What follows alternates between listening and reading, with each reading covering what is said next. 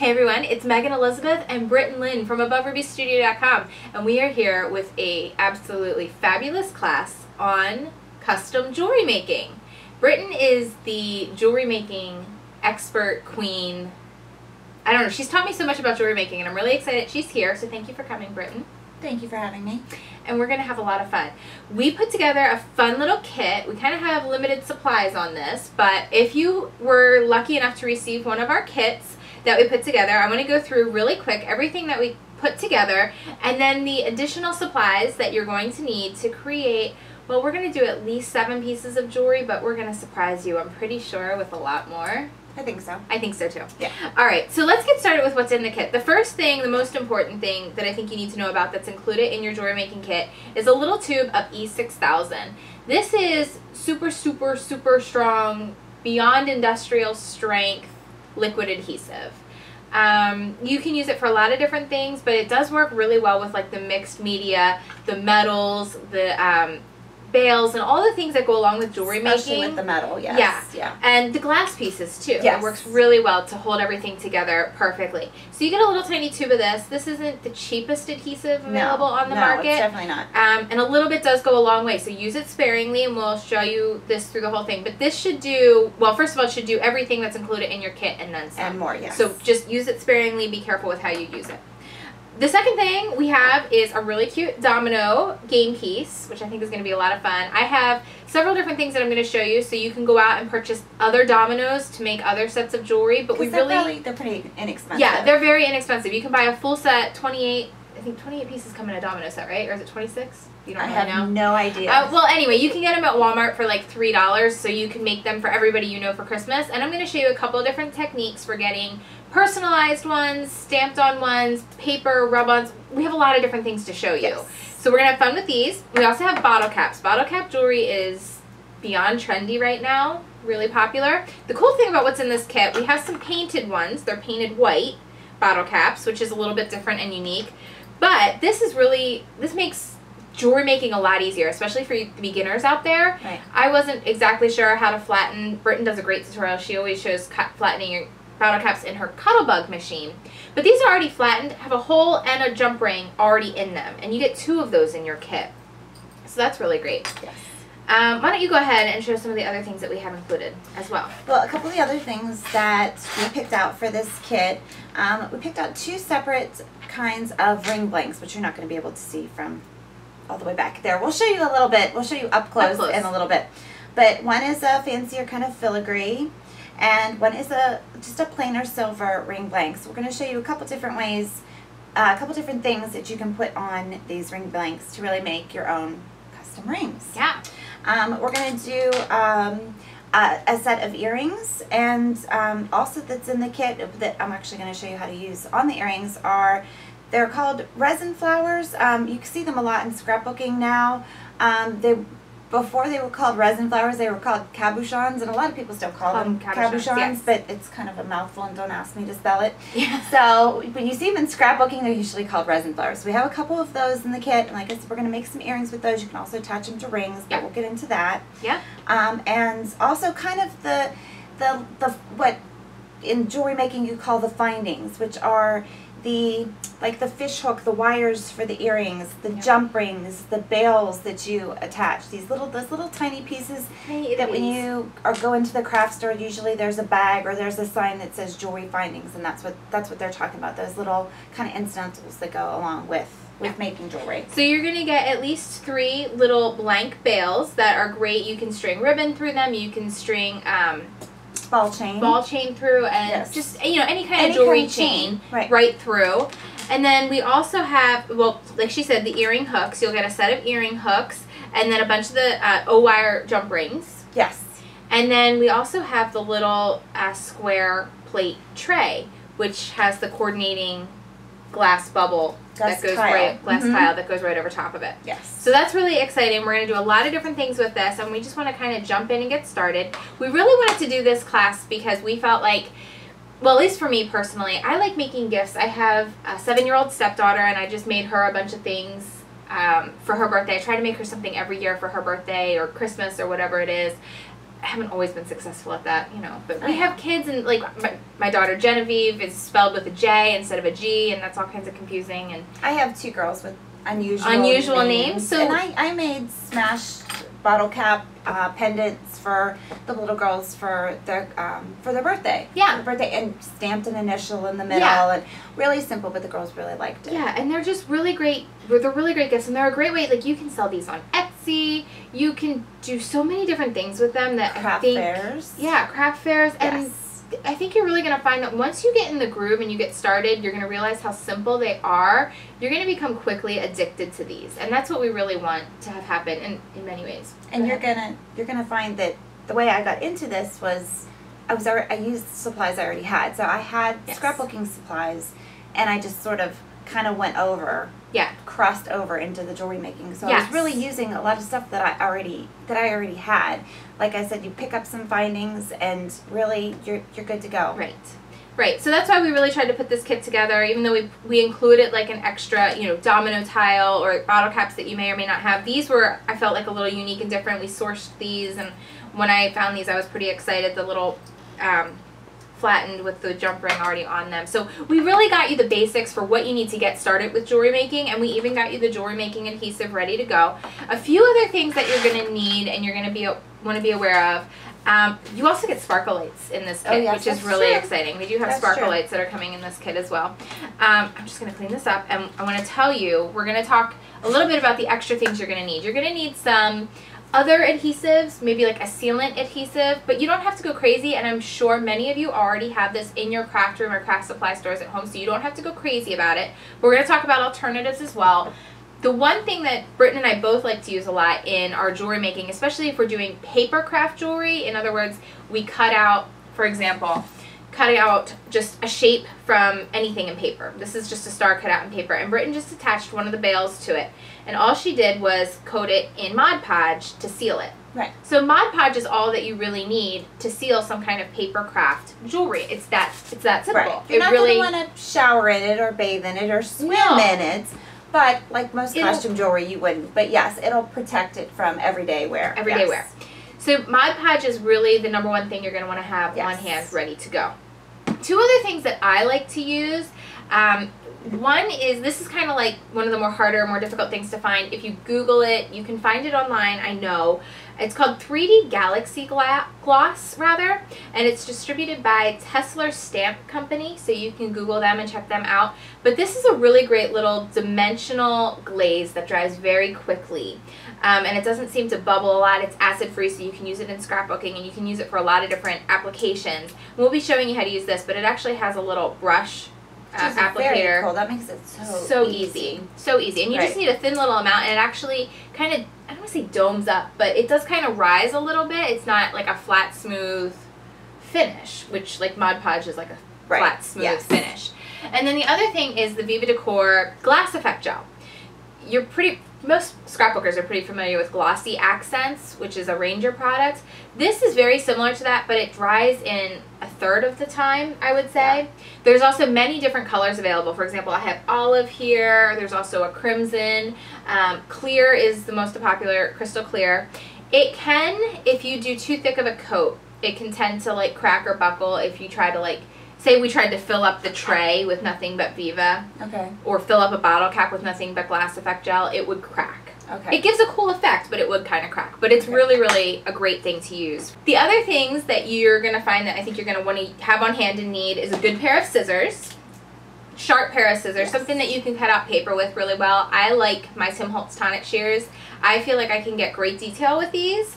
I think it's just because of the bigger handles. Yes, and I do like those. It has a great serrated tip, and I don't know, there's just something about these that I really like. Even though you wouldn't think, like you would think these would get more intricate or whatever, I feel like I get more precision from these. So either way, whatever you're comfortable using, I just want to give a shout out to them. We're also using some just basic pliers, right? I mean, these are jewelry pliers, but yes, they're like, I don't know if they're needle nose, but I got them in the craft section, the jewelry section at Joann's, but you could even sneak out to your husband's toolbox and see if he's got a pair that looks similar to that. Yeah, just don't let him see, because I know if anything like any men in my life, when I grab like for a hammer or something, they panic. They panic. You know, like what are you doing with that? Yeah. But they will come in our scrap room looking for stuff Yeah. they need. Yeah, honey, do you have something that's a little tiny, can get into? Yeah, whatever. Exactly. Yes. Yeah. So whatever. So, yes, little pair of pliers. I think the last thing you'll want some stamps. Your favorite stamps, smaller stamps, alphabet stamps, whatever, to do some of the things that I'm going to be showing. But you're going to need Stays On ink. This is a solvent-based ink, and there's not many solvent-based inks out there. And there's a difference. If you watch my 1, 2, 3 stamp DVD, I talk about all the differences in the different inks, but I'm not going to go through all that right now because we're doing jewelry making today. But this is what you're going to need, a solvent-based ink like Stays On ink, and it'll work great on your domino pieces. It'll work also on your painted white metal. And you can use it on paper too. So if you just want one type of ink For everything. For everything It really that is. you're It says gonna right on do. there, for every surface. And yes, that's very true. I I'm use it all the time on paper too. not trying to do a Stays On commercial here, No, but yeah. this is what you're going to need. And I think that about covers it. I also have some rub-ons that I'm going to be showing, and your favorite paper. I'm going to be using the BU a lot. Fancy Pants Designs came out with a collection of paper called BU, and it's my favorite collection right now out there. It really is. It's really cute. It's girly, like it's little girly, but at the same time it Whimsical. has this whimsical, fun, mature feel to it as well. And it has some really great words and sentiments and rub-ons and everything. So the BU collection is the paper I'll be using, and Britten has a few other things.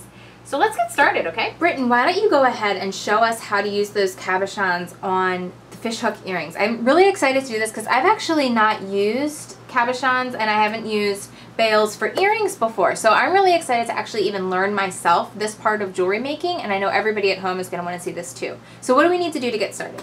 So everything that you need for these earrings is in the kit. The only extra thing you will need is a pair of needle nose pliers. Needle nose pliers. That's it. So I've already completed one here, so you can kind of see what we're going for here. So pretty. It's so pretty, very simple. They're real light, really lightweight. Like my 5-year-olds could wear these without a problem. Just really pretty. So like I said, very simple. You've got everything you need already in your kit. If you haven't opened your E6000 yet, this one's already open, but I'm going to show you. It's going to be sealed, so you want to turn it over, and there's the little piercer at the end of the cap. So you're going to want to pierce the end. Just be really careful because it's going to squish out. So one thing I want you to be sure of is that you're using the right bail for the earrings, and you did get 2 different kinds in your kit. So the one we're going to use for the earrings is completely flat.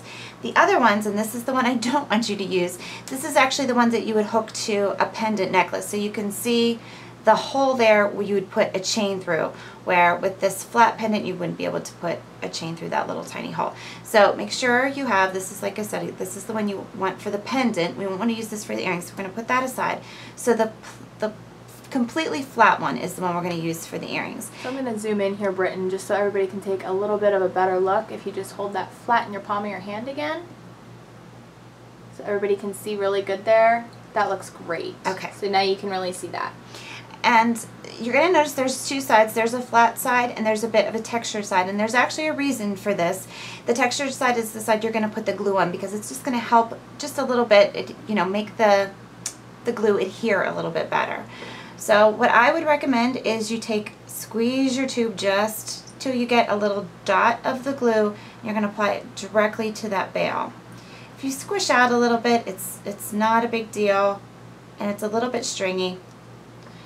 So you're going to put your glue on the bail, and then you're going to take your cabochon, your flat back resin flower, and you're just going to place it right there on top of the glue, making sure you can still see the hole at the top, because that's where the rest of the earring is going to go through. So you're going to let that dry. Oh, it's only going to take a second because this is very fast drying adhesive. And while that's drying, you're going to take your pliers and one of your jump rings. And this is, I don't know how are they going to be able to see this, Meg, on camera? It's going to be tiny. Can you lean in a little bit? Can I lean in? Yeah, perfect. Like that? Yep.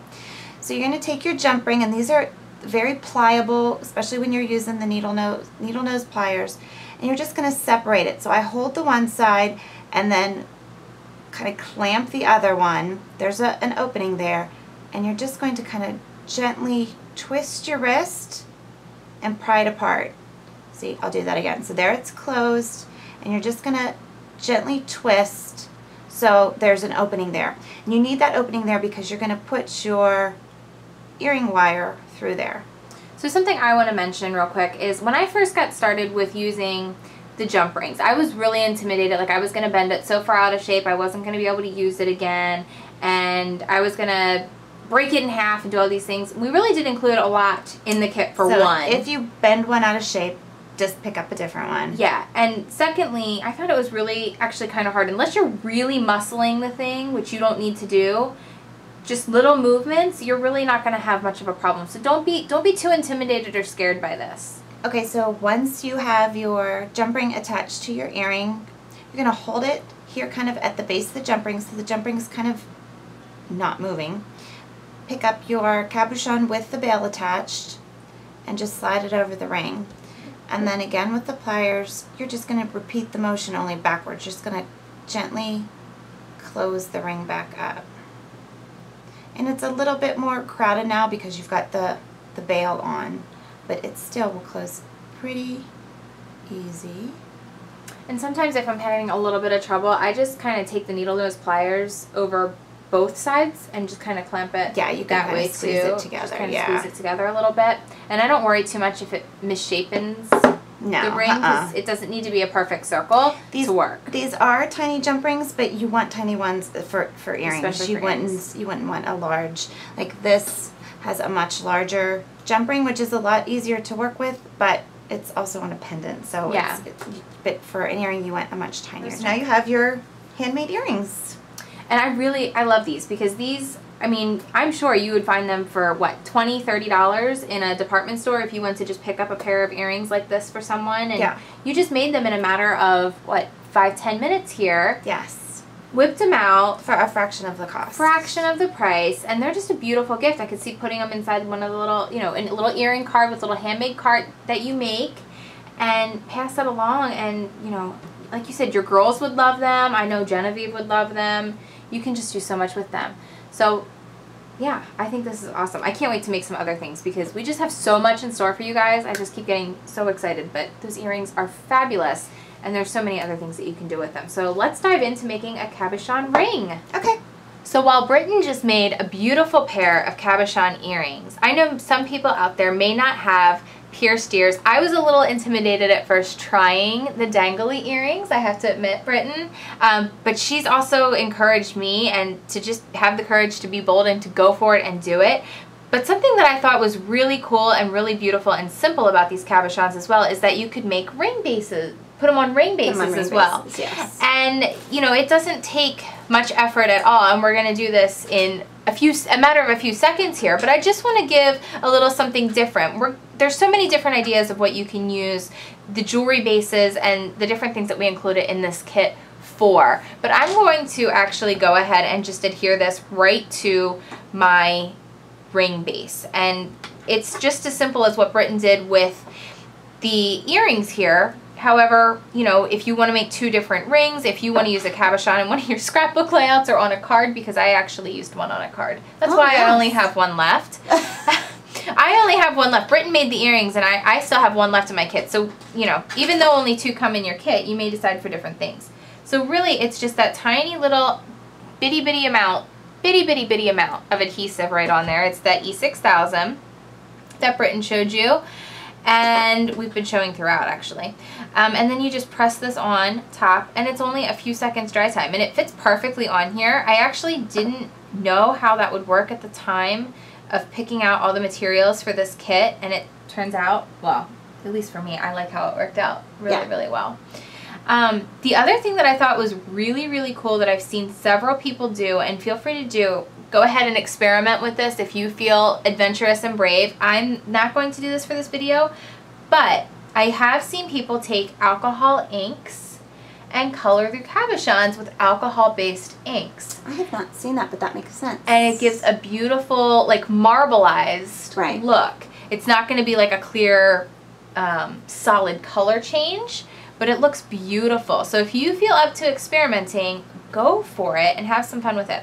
So now I have all these rings on today, but now I'm going to go ahead and I have my cabochon ring ready to go. And it just looks so elegant and simple.